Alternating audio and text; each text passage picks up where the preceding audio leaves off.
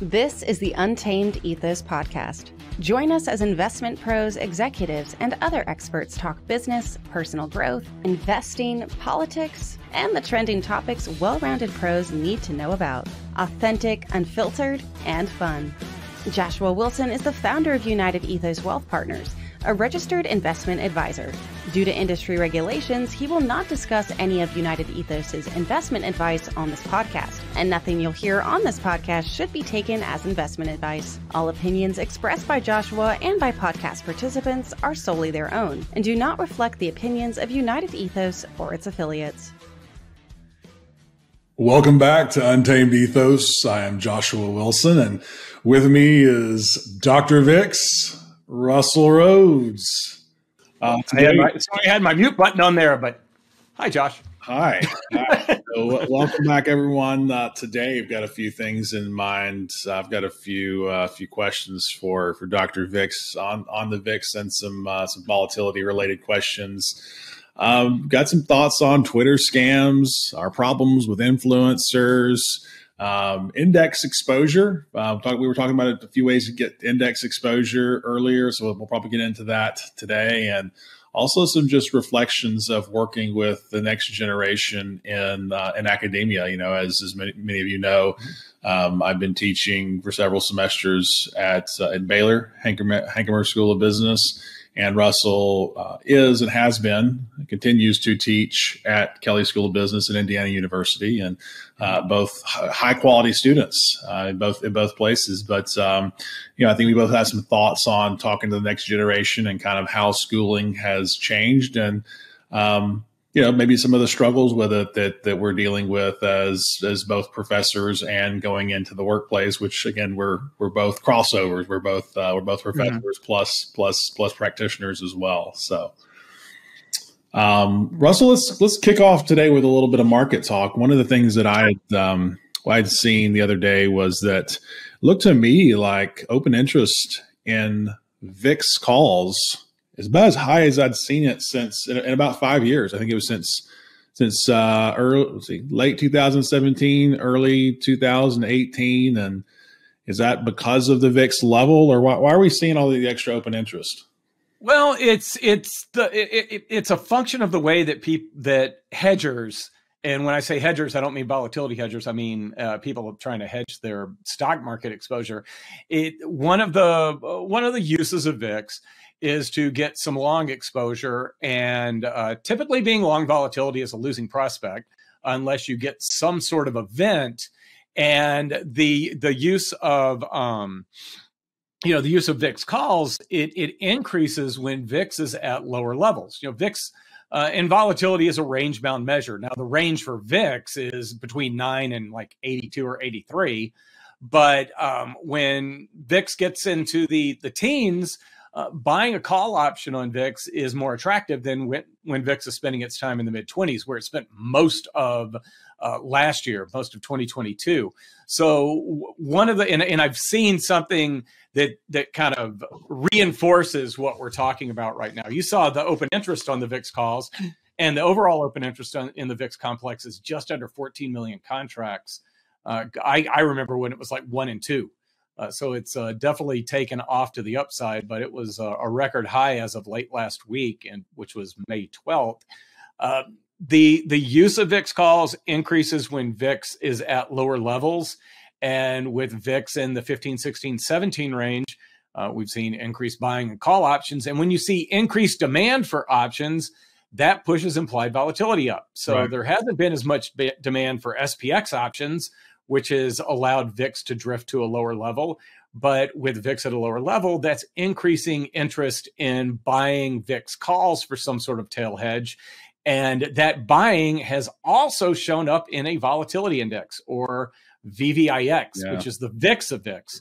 Last week, VIX was down slightly, and VVIX was actually up. And that was because, and I did see a couple of really large trades that were buying VIX calls last week. Well, that demand pushes VVIX up, and it really is a response to VIX moving to lower levels. Do you see that does the SPX calls in this situation ever feel like it deviates from what you're seeing in the VIX? Because obviously the SPX is your first level derivative, and the VIX is a second level derivative that's based off of a derivative price. So just to back up for some of our listeners that may be less familiar with this, the VIX is based off of the price of the spectrum of calls and puts. And there's an algorithm that goes with this, a calculation, how the VIX is calculated. It's calculated based off of the implied volatilities of the calls and puts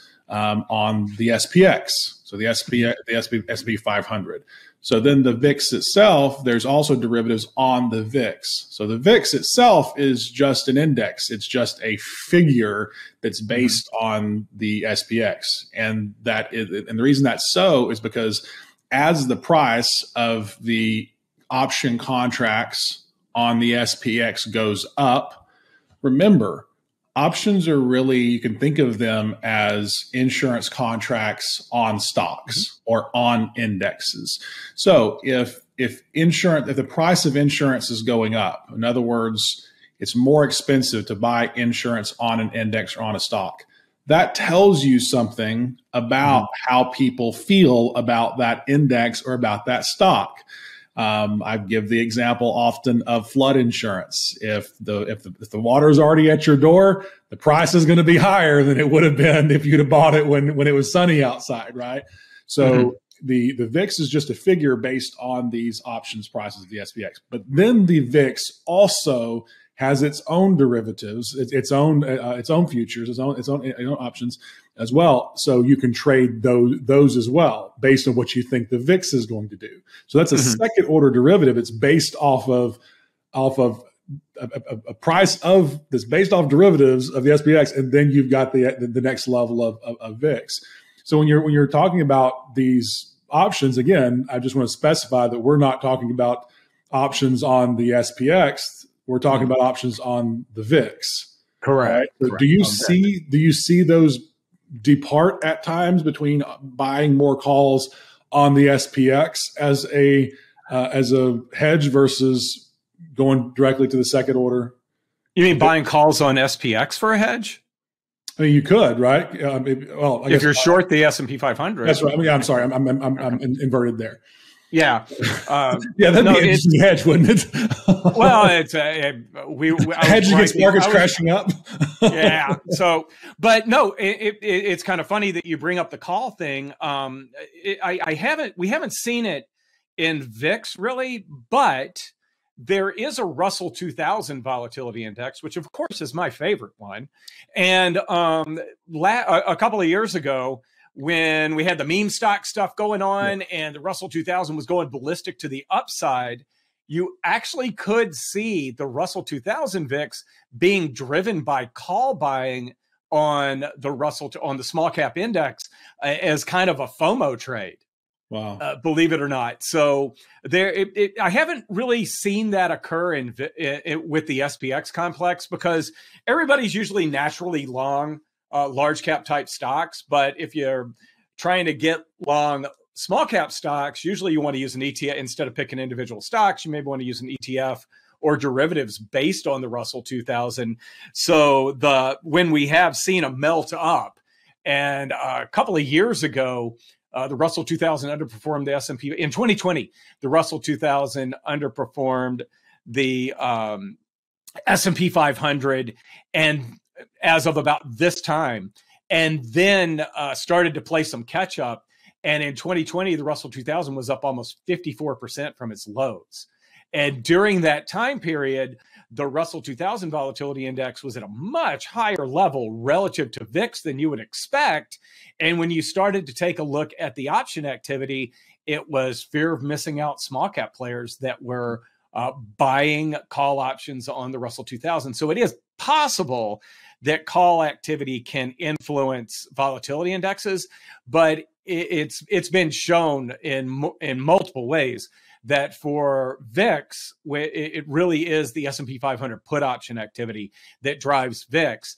And I think VIX moving lower with VVIX moving higher, which is something that happened last week, was an instance where you've got this either or decision. if I want to hedge against some sort of drop in the S&P 500, do I want to buy puts on the S&P 500 or do I want to buy calls on VIX? And the decision seems to be leaning more toward buying VIX calls these days than buying S&P 500 puts. Yeah, and thinking about how those actually contribute to the price of VIX. I mean, this came up in my dissertation, which you're aware of, when we replicated the VIX in order to do the study, and the coefficient for the 10% out of the money call was actually negative. It wasn't huge, but it was negative. But it was like, it basically was, if we were just doing the correlation there, it would basically, the out of the money call options had no influence on VIX. Yeah, in fact, almost a little bit negative. Slightly negative, because what's happening is when the S&P 500 starts to sell off and there's some panicked buying of SPX puts, that actually could start. That actually can result in a little downward pressure on S&P 500 calls, either because traders do like to try to find ways to pay for buying that protection, and one way to pay for that protection is maybe sell some out of the money calls, and that I think that was the behavior that results in out of the money calls really not having a relationship with VIX. Yeah, sense there. Yeah, I didn't even extend my thought to the callers. I was just thinking. I've spent too much time thinking about VIX since I spent a decade at SIBO and then continue to. So yeah, I'm like a wind-up toy, man. You're getting me going on that. Good. You gotta stop me, or that'll be the hour. Yeah, well, we try to keep this podcast some ingredient of nerdery, and then some ingredient of approachability to kind of keep it fun and approachable. So we'll try to lean away there. But before we talk about some fun stuff, that makes me think about exposure to indexes, and that's a conversation you and I've had before too. Is different ways to get exposure to indexes in a volatile environment. Obviously you can build your own portfolio. You can buy an ETF. You can buy a mutual fund. You can go directly into the options and so forth. But what else can you do if you want to get exposure to an index that's maybe, especially an index that's maybe not so vanilla, like an S&P 500, or maybe we're talking about a foreign index or something like that. How else can we get exposure? Typically, I'll start with foreign indexes, because I've got like a long-term macro position where I think China's going to get hurt, and Vietnam and India are going to pick up the slack there. So I found pretty good ETFs. One that's basically an inverse China ETF, and then I matched it up dollar for dollar with half long Vietnam and half long India, which makes things a lot easier. Back when I started, if I wanted to do a trade like that, I probably would have to go to an investment bank, and they would enter into an over-the-counter trade with me, where I could be right and still lose money because the darn thing would be so expensive. Mm-hmm. So that's one of the great things about ETFs, is that it allows you, if you've got some sort of macro outlook, there's an ETF for that. In fact, I wouldn't be surprised if I could create an ETF. I probably would create one right now that gives you long Vietnam, short China, or something like that, just to see how that trade works out. One of the ETF companies a while back did a long online retail, short brick and mortar retail, which worked out particularly well. And the whole idea was it was just a single trade. If you want to get exposure to indexes in the U.S., whether it's long or short, there's great ETFs for that. I guess I'm kind of old school. I still trade the futures when I want exposure to the S&P 500, the NASDAQ 100, or the Russell 2000. Over the weekend, I took a look at SPX versus the Russell 2000. SPN 500 has really outperformed the Russell 2000 lately. That tends to reverse itself over time. and I'm exploring different ways to go about implementing a trade around that one right now. The simplest one is really the go long the futures in one and go short the futures in another and try to match them up dollar for dollar. The one S&P future is 2.3 times one Russell future right now. Mm-hmm. So I'm either going to be a little bit long or a little bit short, probably a little bit long.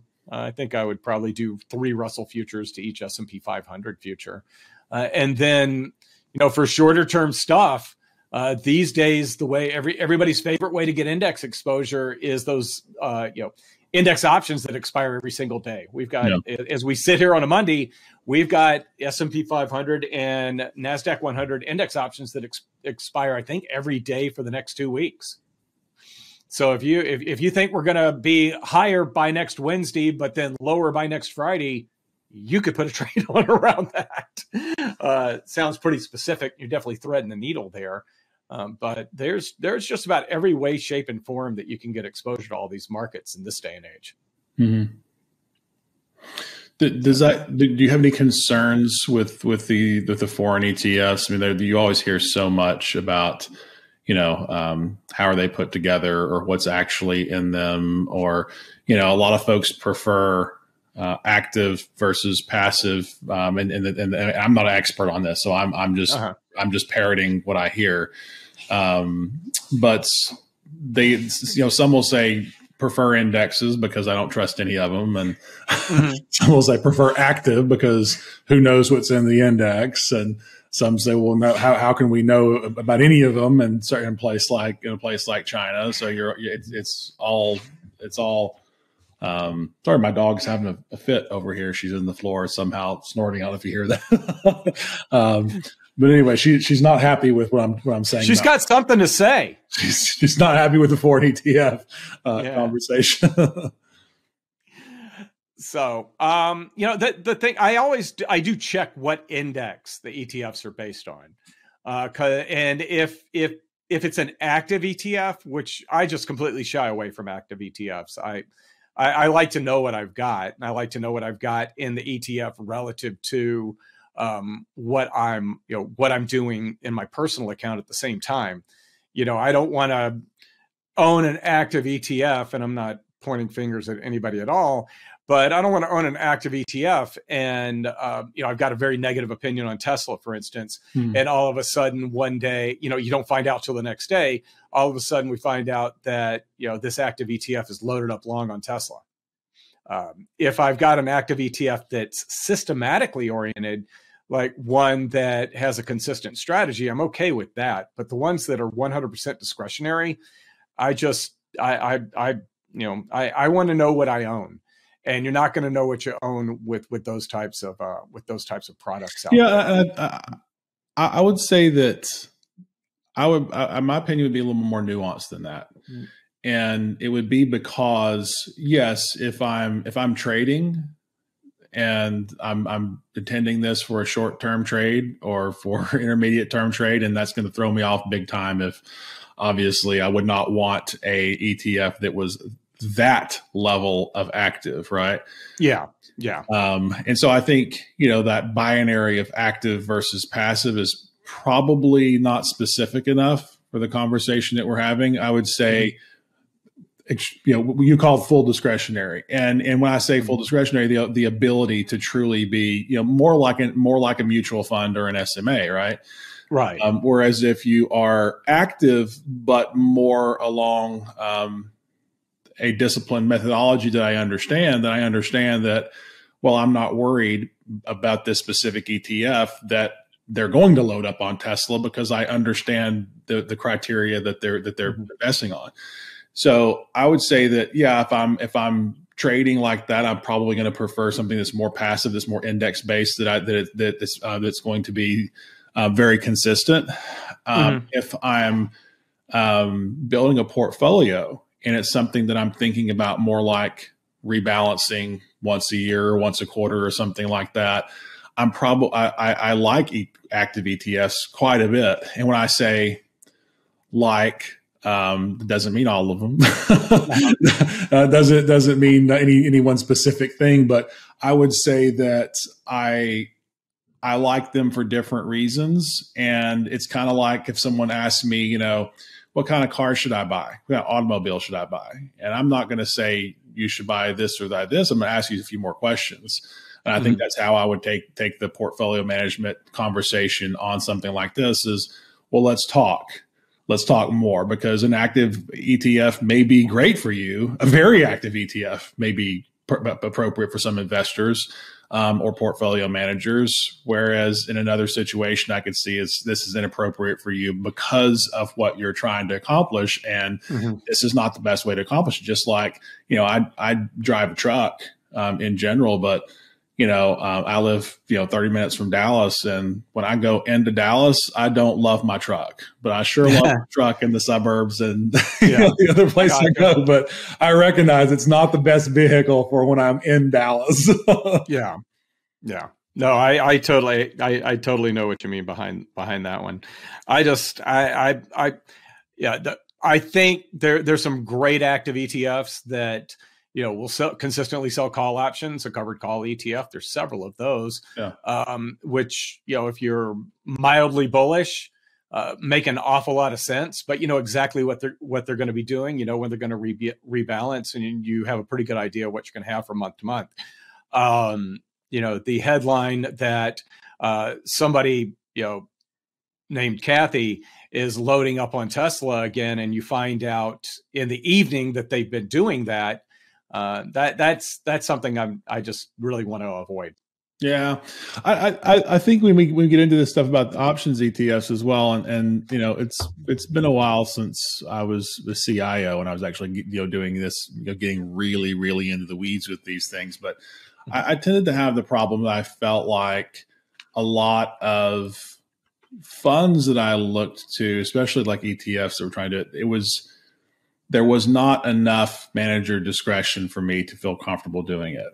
And what I mean by that is I felt like that when it comes to options trading, I think of it more as here's my tool belt. Here's the type of trades that I make, and I will make different trades depending on market conditions. And when you tell me you're doing a, iron condor strategy, that's what we do. Or we do a covered call strategy. That's what we do. It's like you're forcing that onto the market. It's like me saying, I'm going to drive a convertible because I get the best view and I can see so well and enjoy the, well, I'm going to drive a convertible no matter what. No matter what I'm going to drive, I'm going to have the top down, like no matter what the conditions are like on the road and the weather.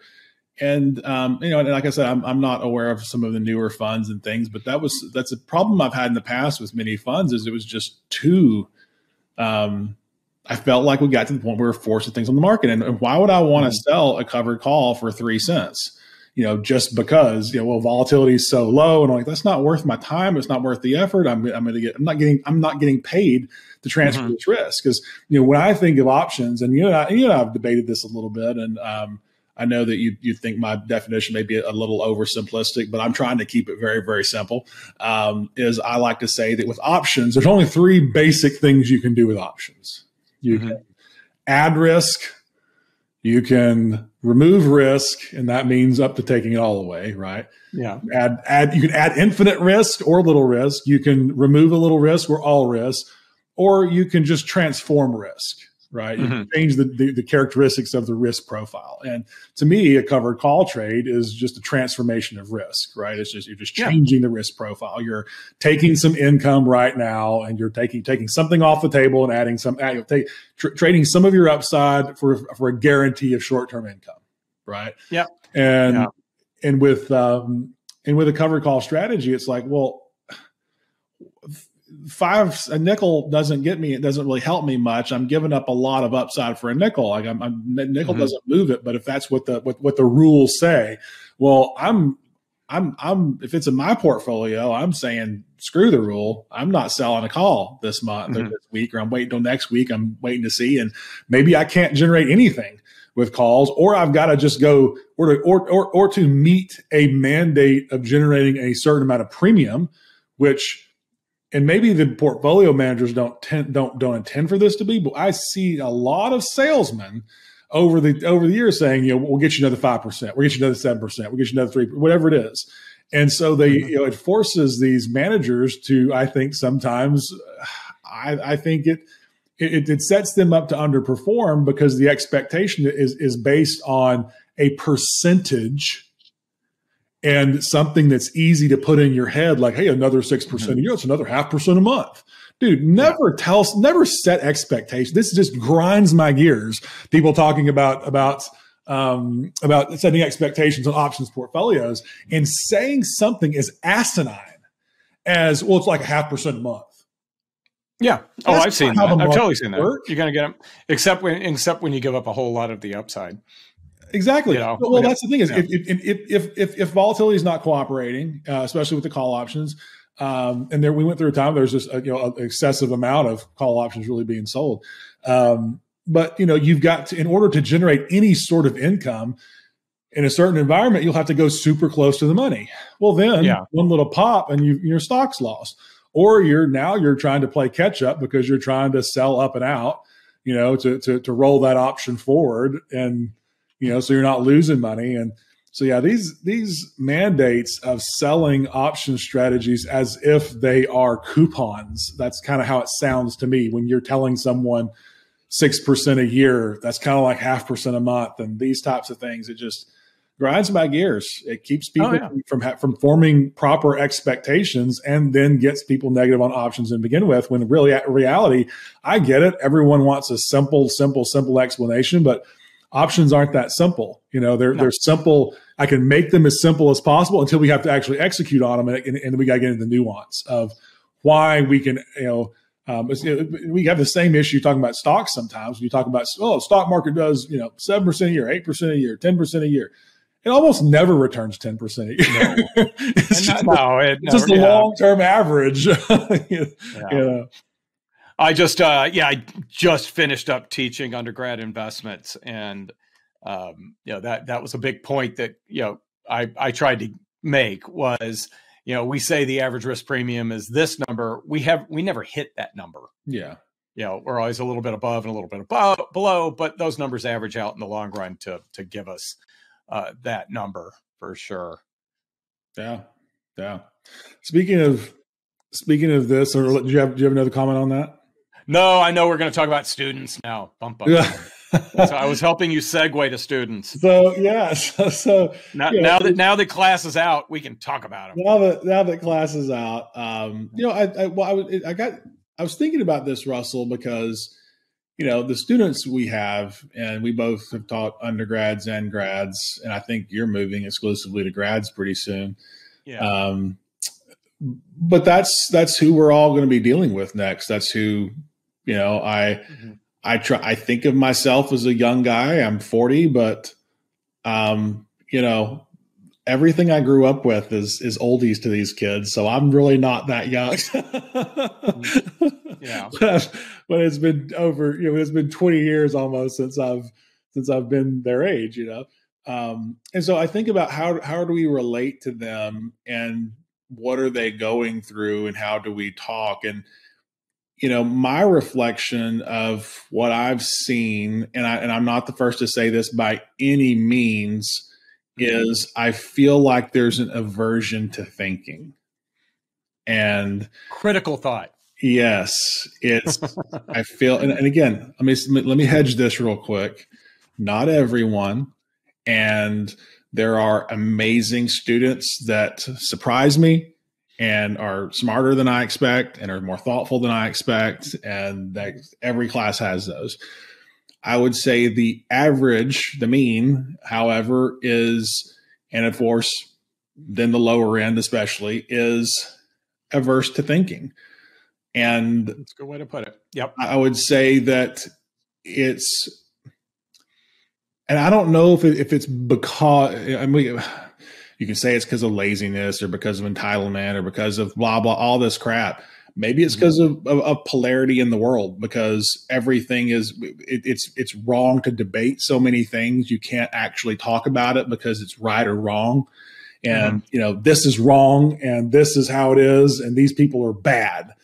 And I feel like that kind of attitude comes into the classroom where I don't just want you to repeat the answer to me. I want you to understand why the answer exists and how to get to the answer. So when someone tells you something and claims it's a fact, you know how to go figure out if it is a fact and not and based on something besides just how does it make me feel?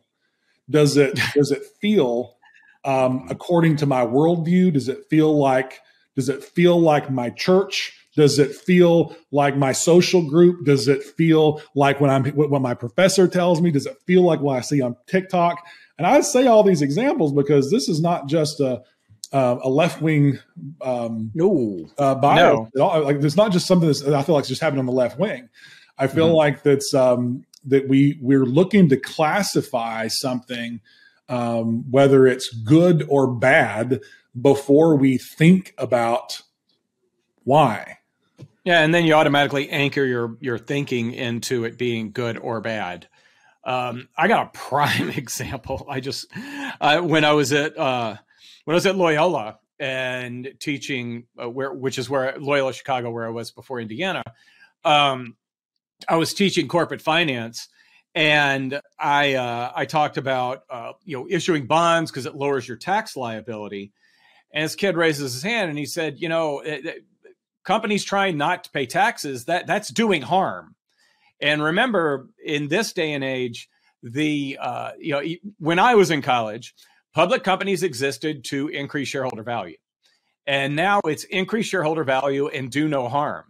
And this kid was convinced that lowering your tax bill was doing harm. That companies should be giving that as much money as they possibly can to the government, because the government does so much good with the money relative to money that might be returned to investors through bond coupon payments or through dividends or just whatever. And dividends don't really decrease taxes, but he was just adamant that companies should not embark upon things that lower their tax bill, because that's doing harm to society. And I just that one just continued, and that's been like 5 or 6 years, and that one continues to just absolutely blow me away. Why do you think that paying what you're supposed to pay according to the letter of the law in taxes is a negative thing? I'm not talking about doing things that the IRS shows up at your house and questions you about some of the write-offs that you're taking and things like that. I'm just talking about the normal rules that you operate within for doing business. And one of the things is bond coupon interest is considered an operating expense. Operating expenses go against revenues to reduce your profits or before tax profits. And that results in lower tax bills for large companies. But even if they're, if they're not paying, if they're saving something on taxes, that money's being returned to individuals. They're doing things with that money. It's probably getting taxed at that level. Large companies employ a lot of people. There are a ton of income taxes that get paid as well. They're paying plenty of taxes in plenty of different places, and they're probably able to employ a few more people if they are paying a bit less of their revenues and taxes every year. So I couldn't wrap my head around his thinking with respect to issuing bonds to lower your tax liability and returning more money to investors, that being a company doing harm. So that and he probably already had a negative. Why in the world he was in a finance class, I don't know, because he definitely had a very negative attitude about business. Yeah, I mean, it's funny because I would look at this in a very practical way and say there are rules to this game that we play, and oh, it's not a game. Okay, whatever. Like, no, I know. I don't care what you want to call it. There are rules to this thing that we do called business. There are rules to and business. Well, I don't care if you're an employee or an employer or a sole proprietor, whatever you are. There are rules, and it is to your advantage to learn the rules. And knowing the rules and applying the rules is neither good nor bad. That's not up for the business person to decide. It's, well, hey, the government says they will give me a tax deduction for education. Okay, well, why is that? Well, because they want to incentivize you to get to go to college or to get more education or whatever. It's a system of incentives and disincentives. So if they are incentivizing something, then that means they want more of it. And yeah, debt increases the money supply, which they like. It's more money working. So it's actually an incentive to take on debt versus just spend your cash. And debt increases money supply. It's more money in the economy, more is working. And so they want you to do that. And that's you can, anyway, it just frustrates me at the idea of something is good or evil. Well, then why is that the law? The law says and if the law needs to change, fair enough, but make sure you before you try to change a law, understand what the law is trying to accomplish to begin with. And the simplest framework that I can explain to a student or anyone is a system of incentives and disincentives, which is why when there are certain things that don't make sense, the things that don't work are the things that do the opposite of what they're purported to do. An example would be income tax. That's the most asinine thing I've ever heard of in my life. Because if you want to discourage something, you would tax it. You want to discourage things, raise the price of those things. You want to discourage speeding, make the tickets more expensive, make it a felony. You see what I'm saying? Like, you make it more expensive to do those things. You make it hurt worse, and you make it more valuable and more advantageous to do the things that you want more of. Right? That shocks me. The black and white of it is judged through a moral lens before we even understand the way that something was put together or what the cost of it is. We love to judge things, and I forget who said this, so this is not by any means my original thought, but we love to judge things by their intentions rather than by their actual outcomes. Exactly. Right? Judge policy by what it's going to do. And we don't ever, anytime there's a tragedy or somebody gets hurt or something bad happens, whether it be business or personal life or, in a social group or to a social group or economic group or ethnic group, anything bad that ever happens, it's always something needs to change. It's never. We automatically have to do something. Oh, we need to do something about this. Well, first of all, let me put on my statistician hat for a second. There's 330 million people in this country. That's a lot. That's a lot of people. And over the course of a year, there's going to be bad things happen somewhere to someone all the time. It does not matter what the law is. There will be a certain amount of people. 1 in 50 people are bat crap crazy. Oh, yeah. I mean, there are 1 in 50 people are there's nothing you're going to do about it. They're absolutely, it's bad. And I'm not saying that you can't love them. I'm not saying you can't do your best for them, but there's bad things that are going to happen somewhere, no matter what the law is. And this idea of every time something bad happens, we got to change something, got to change the law, change whatever. It's crazy because we never talk about how are we executing on the laws we already have. Exactly. Right. And within our industry, just wait till we get a bunch of regional banking laws.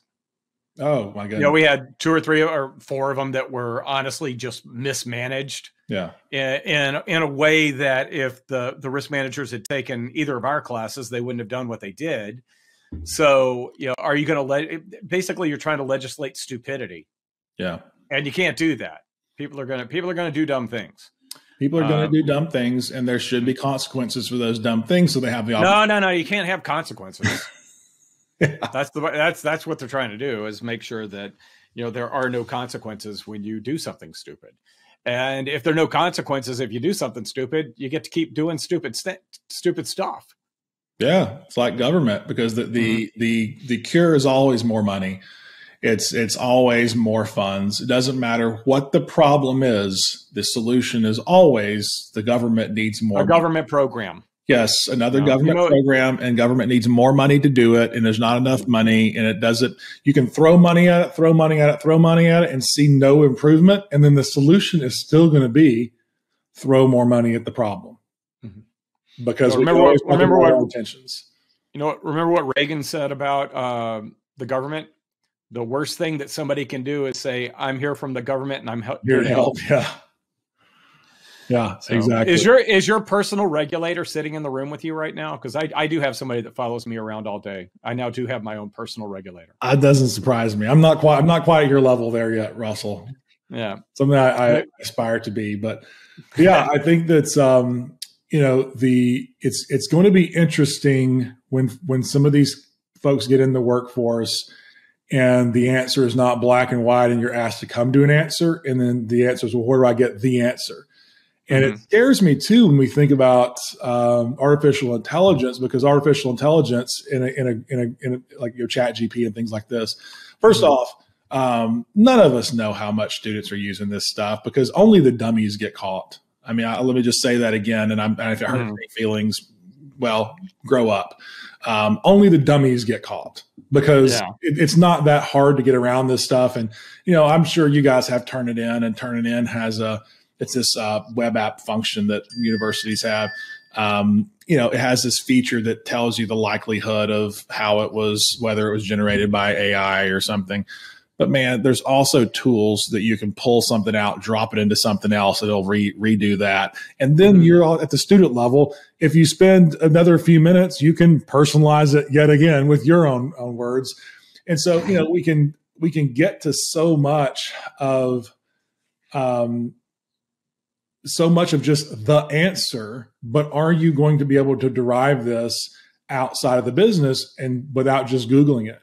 And which is one of the reasons I make my students do a lot of things orally, because I tell them listen, it doesn't necessarily matter what you know. If you can't talk to people and you can't have a conversation and make them feel like you are credible, not because your slide is credible and your slide looks well-researched, but do they trust you and your presentation? Do you sound credible? And can you address a question besides just, here's what I prepared to say, right? And here's the final answer. And what if I have another, how do I get to that? And that's what scares me about these, because I think AI in the hands of the right folks is just going to make them superstars. The best will get better because they have AI working for them. Exactly. On my team, it's like more people working for me. But if you are using AI to do your work, then you're not understanding your work. And no, not at all. You're not going to be able to communicate. And ultimately, eventually, you're going to have to communicate, and people are going to have to trust that you are credible and you're not just an extension of a Googler or a GPTer. Oh yeah, and I love I love how you put be able to explain things. Have you when you're at Baylor, have you ever been involved with a CFA challenge team? No. Okay, CFA challenge, which is wonderful. I've been the coach at 3 different schools now. Yeah. Never won a championship though, so you can see why I keep coaching at different schools, I guess. But the CFA challenge, you get a team of 3 to 5 students together. They put together over Christmas break something that looks like a Wall Street type report, a nice in-depth 15 to 20 page report covering all aspects of a company. I can't even remember the company we did this year right now, but my team did very well on the report, and then that's half the score. And then you go in and you make a presentation about your report. And then they start throwing, and then 3 investment professionals start throwing questions at you like, well, how did you come up? Why did you decide to use cash flow instead of PE ratio? Why did you do this? Why did you do that? I did my very best to prepare them for those why questions, but every team that I've ever coached, and maybe this is on the coach, not as much as on the students, they tend to not do a very good job on that part of it. And I probably need to do a better job of preparing them for that. But I think that's very common. I think it's pretty common. That's an upper level question too. And I would say that's a type of question on something like a CFA material where you're really testing who gets it. And when you say who prepared, well, that is saying I'm trying with that question, I'm trying to see who is a B plus and who's an A plus, because there's so much overlap in those sorts of things. So I think that that opportunity will always be there. And, you know, man, you know what grades are now. It's like everybody's, you know, like you got to really justify it if you're giving anything lower than a B. You got to justify giving a B, and it's going to be problems, right? Because these kids, you know, anyway, I won't even get into I managed to have 0 grade complaints after this most recent semester. And it's not because of grade inflation. Yeah, it's because I'm very straightforward up front. I don't. Like I said, I think I've had incredible students. You know, some that, like I said, have been surprisingly prepared and surprisingly bright, and you know, students that could be incredible anywhere. But I do have the concern that a lot of things are just checking the box information. Mm-hmm. And I don't know that the information that they're leaving my classroom with is going to be that valuable to me and the workforce versus the skills and the ability to think and be able to go find the answers. One of the things that scared me is the amount of students that just don't want to read anything. And they're going to complain if there's anything on a test that wasn't covered in a lecture. And you can flat out say, this reading is going to be on the exam. We're going to talk about some really key points. But we're not going to talk about everything. You're going to need to do the reading. And still, you know, well, that wasn't in the lecture. Well, the lecture is not the only thing that you have to do to be successful in this class, right? And it's not just listing. And there's a lot of students I've known, especially at the undergrad level, that just want things to be listing. They want to know, I want to know what I have to memorize, And when it comes to understanding, applying, I mean, even multiple choice questions, if it's not fill in the blank, like, you know, if it was to be something like, you know, if I was trying to hedge my blah, blah, blah, which trade would I make? Okay, well, that's just a very definition type thing. You either know what a protective put is or not, right? But if it's actually something that actually requires you to think through the answers, and depending on the route you go, different ones could be correct, whether you take the right mental steps, those, they get mad. And again, not everyone, but there is a big aversion to thinking that scares me when it thinks, and I don't really know, you know, so it's challenged me to think how, and I don't interview a lot of folks that are that young. So usually when I'm interviewing people who've already got some work experience, I've got something to go off of. But if I was interviewing someone coming right out of an MBA, right out of undergrad, you know, the school they went to doesn't matter as much to me as it used to.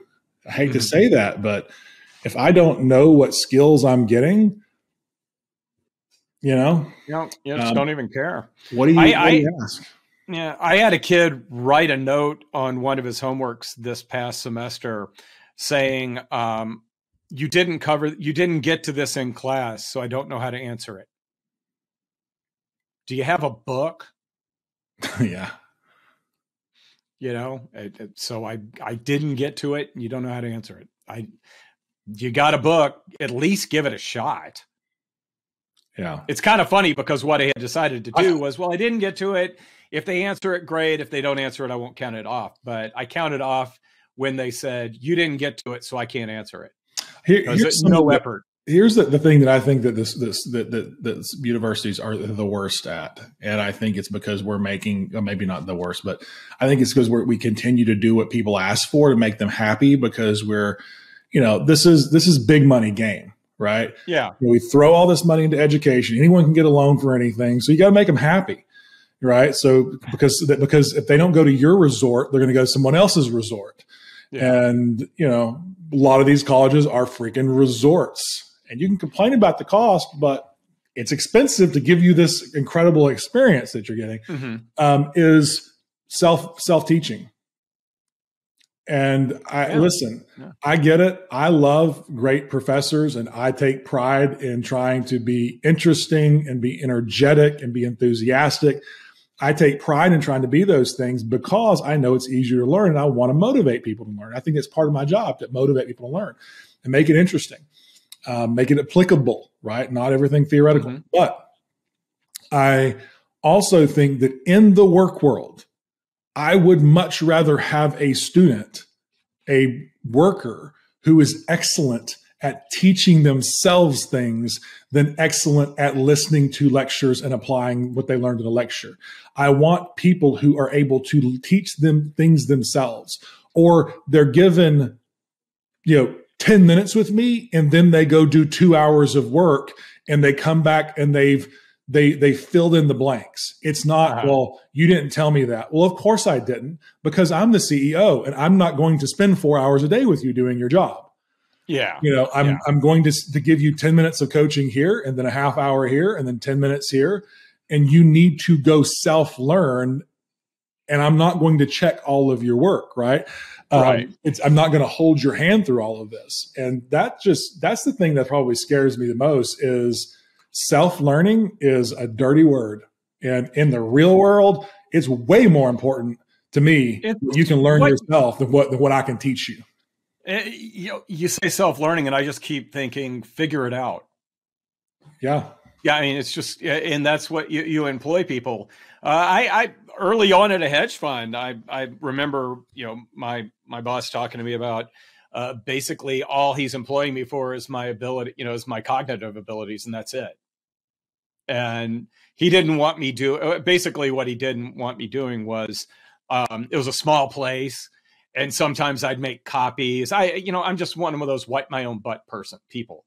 Yeah. And he said, look, this is what you're supposed to be doing. You're supposed to be, figure out new ways that, where we think there are inefficiencies in the market, and how can we take advantage of those? You don't need to be, unloading the dishwasher in the kitchen at work and or any of that stuff. Whereas I was like, I'm more than happy to take care of myself. But I agree 100%. And the thing is like one of the things that I think I'm probably best at is helping other people get the best out of themselves. And I love coaching. I love being a cheerleader. One of the best compliments I've gotten in a while is I was at this thing this past Monday night for a friend of mine from college, very successful guy. He's got a fund that he's working on that has a social impact type of element to it. And I met his wife for the first time, and she said to me, she's like, man, you really are just like a champion for people, aren't you? He's like, and I was like, well, thank you. I really appreciate that. He's kicking ass. I love to see it. There's another guy out there I knew that he's kicking. I love to see people that are around me do well. I like to be around successful people. Being around successful people and having successful friends is motivating to me because I want to be around people that I got to keep up with, right? Yeah. I want to be around people that are going to the next level. And I don't want to push people down. I don't want to be mad at people being successful. I want to be happy people are successful, right? Now, why did I get off on that? Just talking about you also probably want to support people that are able to figure things out on their own. Yeah, I think that I do think that's where you were kind of going with that. Maybe so. I got off on a little bit of a tangent there, but I want people to go do it themselves. I want them to figure it out. I want to help coach people. I want to be coached. I want to I want feedback if I can do things better. But the do-it-yourself sort of thing does seem to be something that's getting harder and harder to find. We kind of want instant success. We feel like we're kind of owed success. And here's what I was going to say is I think that the people that because I was very self-sufficient. right? And I did everything myself. And it was some good coaching to me at a point in my career saying, why are you doing that? Like, well, because it needs to be done. Well, shouldn't you? Well, it would cost money to have somebody else do that. Yes, but it would cost X dollars and your time is worth X plus 50. So this is a bad investment that you're spending your time doing this. And that's the coaching I needed to hear at a certain point in my career. But at the same time, because that was true of me at a point in my career, that doesn't mean that was true of me day one of my career. Mm-hmm. Day one of my career was, you need to do this yourself. Why? Because your time is worth X, and somebody else's time to do this for you is worth X plus 5. You shouldn't be hiring this because your time is worth less than the person that you're actually hiring to do it. You need to just work another hour and do this, right? But we tend to skip those levels and want to go. You need to hear it. You need to hear it, Russell. Do what you're paid to do. Do what you're uniquely qualified to do because you do something special. Mm-hmm. But that's not so for everyone at every level. And that's okay. You can get to a level where you need to specialize and spend more of your time doing a certain thing.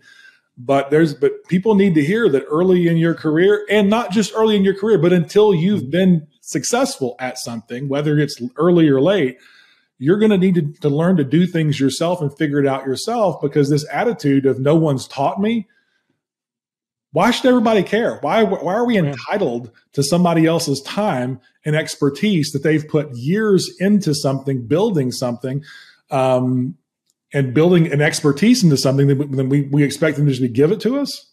Mm-hmm. Oh, there's a great story of a guy in Chicago, pretty successful trader back in the day. And he lived in lived in the Gold Coast, which used to be a nice neighborhood. And he's riding up the elevator. It's like he split a floor with a guy that was some sort of brain surgeon or something. And one morning, he's riding on the elevator with the brain surgeon guy, and the guy says, if you've got some time this weekend, I would love for you to teach me, about trading. And I doubt this really happened, but it's a great story. And the trader said, well, and after that, maybe you can teach me brain surgery. It's like I've spent 25, 30 years now, really in the industry, I guess 30 years now. And there's just institutional knowledge things that I can try really hard to pass on, but are not, it's just not fully teachable. And it's stuff that I picked up on my own. I continue to pick things up on my own. I try to, and we didn't get to it, we're running out of time, but we were going to badmouth people that do guru stuff on TikTok and et cetera. We got time for that next week. We'll definitely get on that one next week. But, I never, I try to avoid listening to people like that, because I don't want them to get in my head. I want to, if I'm thinking about something and, thinking about trading one market against the other, I want to come at it with a completely clean slate and not be anchored by other people's thoughts or what people are saying out in the media as well. So, I think if there were somebody that's just out of college, I said, how should we approach the Asian markets? They're just going to go look at a bunch of other people's opinions. Yeah. And regurgitate those.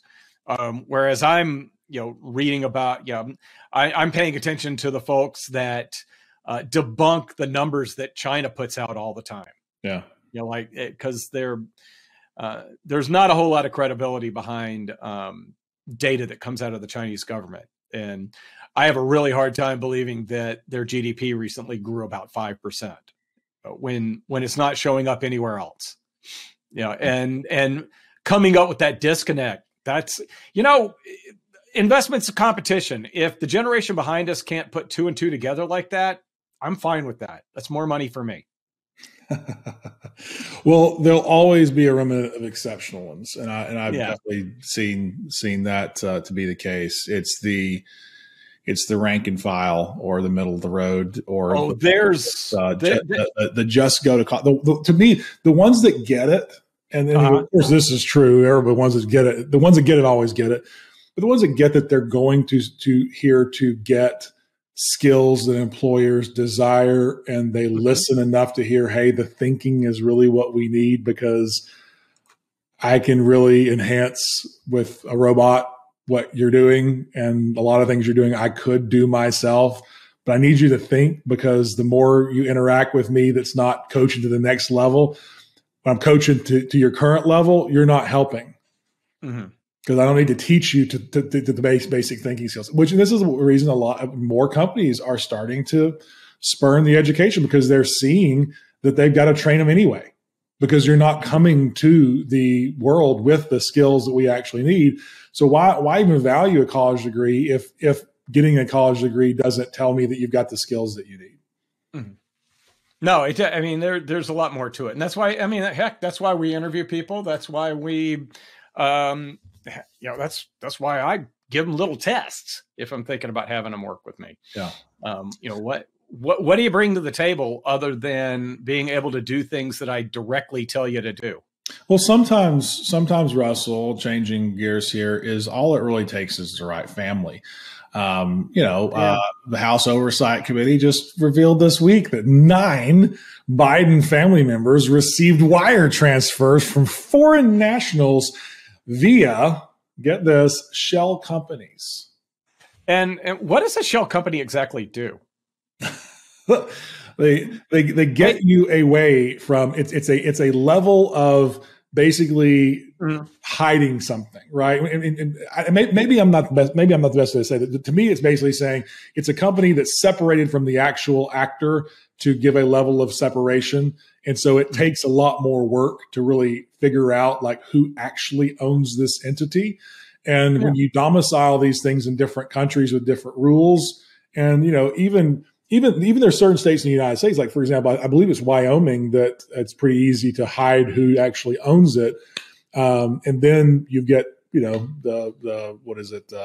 the Caymans and places like that. And there's all these places you can put companies as well. But anyway, shell companies basically just kind of creating levels of separation. You got to do more and more homework to find it. But this wasn't just Hunter. This was Hunter's. Oh, it's ex-girlfriend, his ex-wife, his current wife, basically anyone who Hunter Biden has slept with, and his Biden's grandkids, grandchildren. I don't think the grandkid in Arkansas has a shell company. Yeah, which one? The one they don't. The one that that Hunter fathered with a dancer down in Little Rock. That one we don't ever talk about. I doubt they have a shell company. Probably doubt they're taking care of it all, actually. But the thing that irks me a bit, and this goes well beyond the Biden family.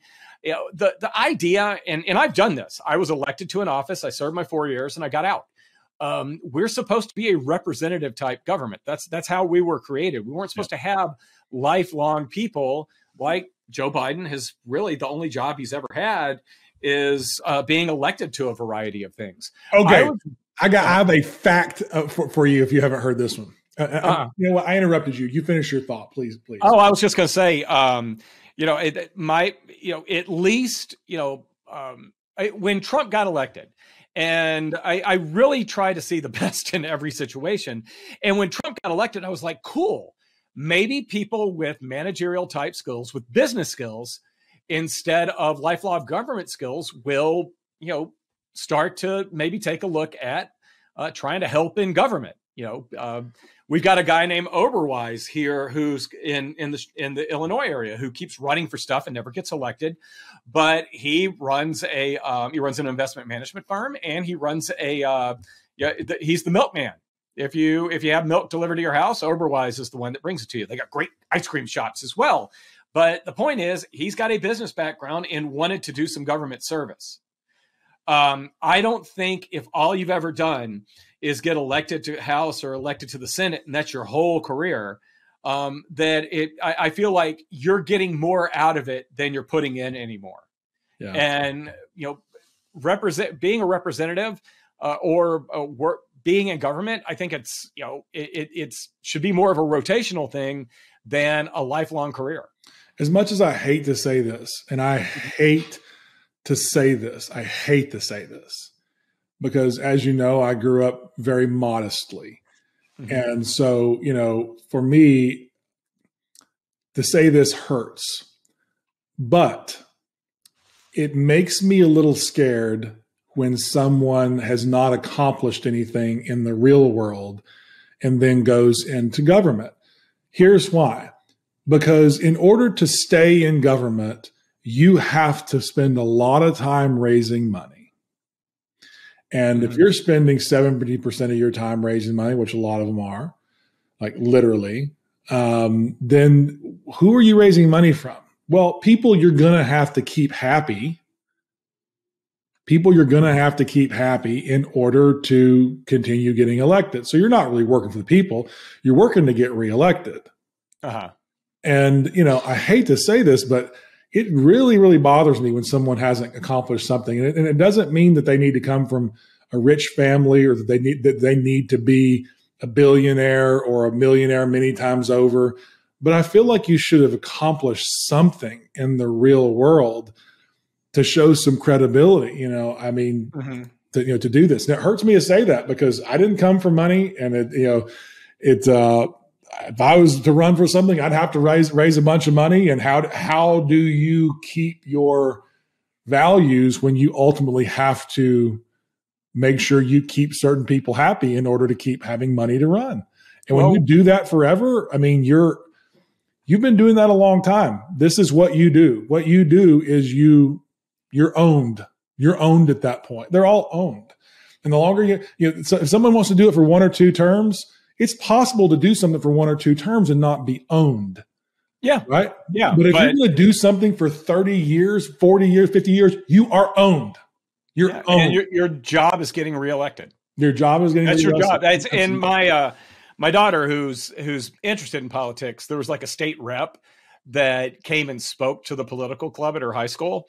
And the guy afterwards, he was like, could you all post on my social media how great it was to meet me, blah, blah, blah, blah. And everything in his follow-up was to help him. Yeah. And she said, what? And she kind of internally, between the two of us, she called it out. She said, I don't, he's not doing anything for us. I said, honey, his job is to get reelected. Yeah. He would not have come and spent time with you guys. I'll tell you this, honey, because it was this school year when she's a senior and she's 18 and can vote now. I said, I'll guarantee he would not come and talk to a freshman class. Yeah.